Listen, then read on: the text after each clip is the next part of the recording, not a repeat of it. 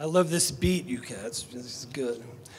John Goodman is well named. You know, one of the things I love about this country is the way we have these characters like Paul Bunyan and Johnny Appleseed. You know, we have a character that goes around and plants trees, and we have a character that goes around and cuts them down. You know, we have these football players like Johnny Unitas and Joe Montana.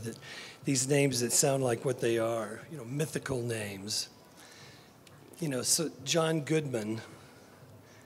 You know, if one needs an actor to play a man, he is a good one to do it. He is, in fact, a great one to do it. He is that rare actor who does what he does so effortlessly and so generously that you don't think you're looking at an actor at all. You think the filmmakers went out and found a character to play himself. Gail Snotes in Raising Arizona, Walter Sobchak in The Big Lebowski, Big Dan Teague in Oh Brother, Where Art Thou, Charlie Meadows, and Barton Fink, and maybe the trippiest of them all, the great Roland Turner in Inside Llewyn Davis.